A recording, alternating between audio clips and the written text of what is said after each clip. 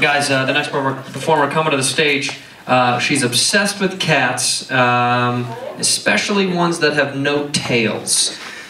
Put your hands together right now for Kelley Freeman, ladies and gentlemen. Kelley Freeman.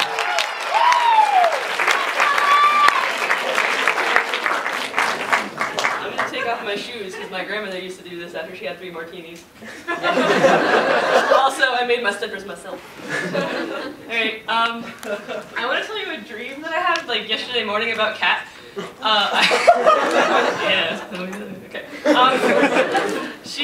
It was a 9-minute nightmare. I fell asleep like 10:37 and woke up like 9 minutes later, so it was a really weird dream.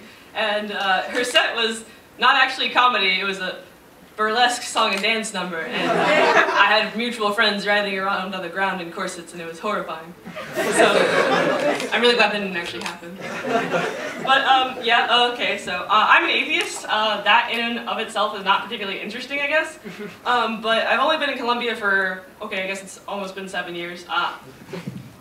There we go. I moved here 7 years from Georgia, like Atlanta area, so it was like a little bit more metropolitan.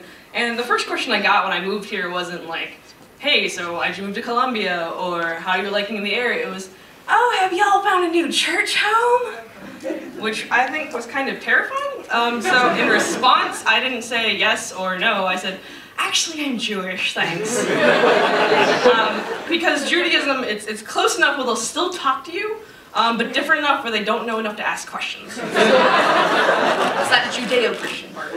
But it was really interesting because people would respond with, you don't really look Jewish, in which, like, I would start responding with, like, just throwing out Jewish terms like Ashkenazi, or Sephardic, or Hasidic, or Orthodox, and it worked. But the weird thing is, I also got Jewish jokes directed at me, and one dude called me his little Jewess. Pro tip, don't do that! That's like calling your like black friend my little negress. That's really outdated, and it's also really racist, and it's also just kind of creepy. But there was this one guy who was nicknamed Hairy Johnny. His name was not Harold John, he was Johnny, and he was really hairy, like a human carpet. It was kind of like, if you like, when it rained and he shook, it was like dog. It was weird. He also kind of smelled like a dog. But Johnny was a neo-Nazi, and I was a self-identified Jewish communist at this point. And Johnny thought it was a good idea to ask me out, and I'm sad to say it was a love that was never meant to be, mostly because I said no.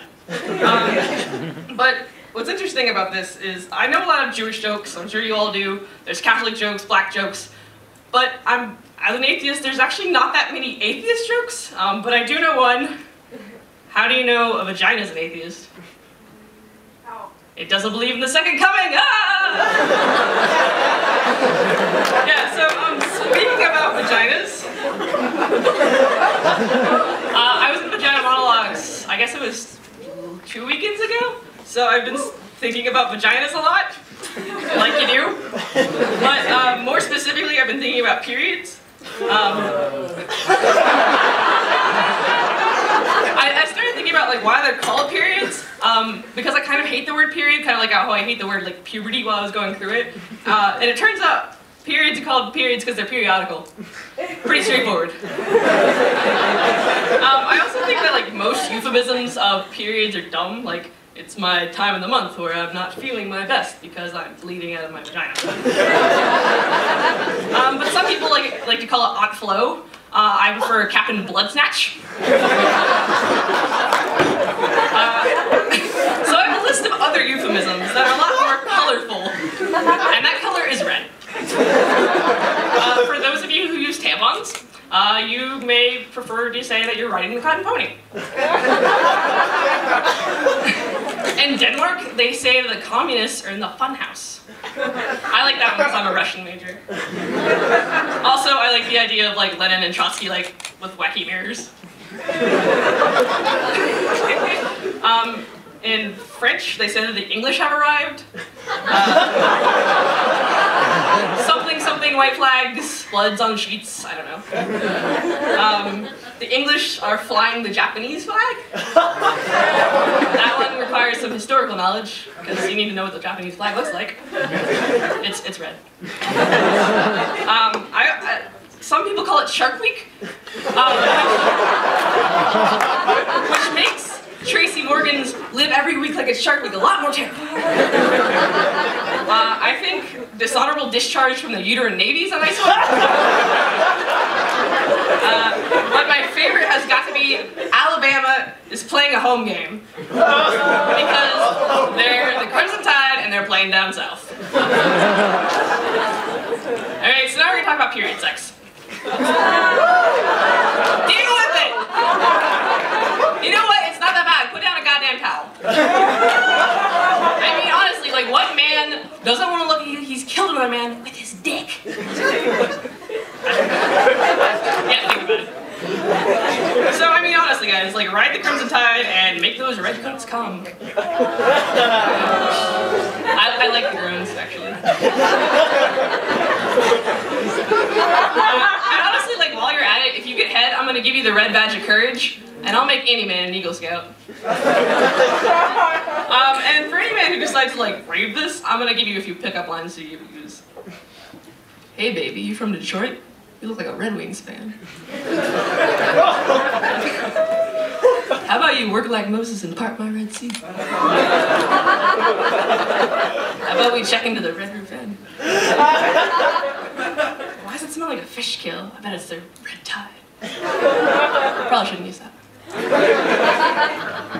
Okay, and just point of information, when you're thinking about the vagina, it's actually the vulva, that includes like the labia majora, the minora, the clit, and I call mine the flower patch. And speaking of vaginas, I, like most people my age, have a roommate. He's actually the first person I've lived with that I haven't dated, or was my family, I guess. And he's an interesting character, you could say. He smokes a lot of weed, like most roommates, I guess. But what's really interesting is he's not really well-versed in food, and I really like food. Like, I came home with, I was like, hey, I got butter, and he's like, I already have butter in there, and he said, it's country crock, and I'm like, that's not butter, that's margarine. And I had a roommate that literally couldn't believe it wasn't butter. And then he had some really great quotes after that. He's like, it's like I'm living in a post-margarine world. I need to go make actual toast now. And then he's like, one day you're going to tell your children about your roommate who couldn't believe it wasn't butter. And I'm going to leave you guys with some food thoughts. They're not particularly funny, but I just want to voice my thoughts about food, because I think a lot about food, because I like to eat it. I think about pancakes a lot, and how there's cakes made in a pan. But I'm wondering if you can use cake batter to make pancakes.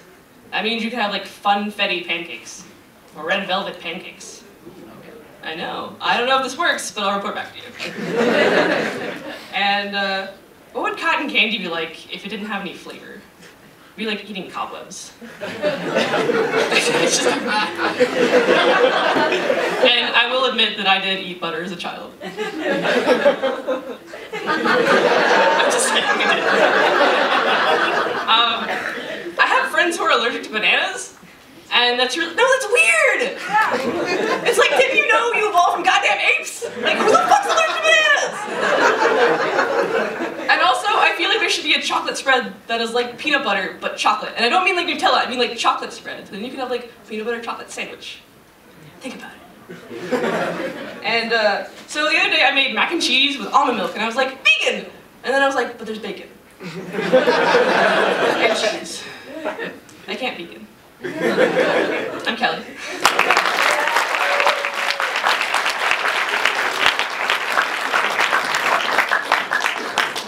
Keep it going for Kelley Freeman, ladies.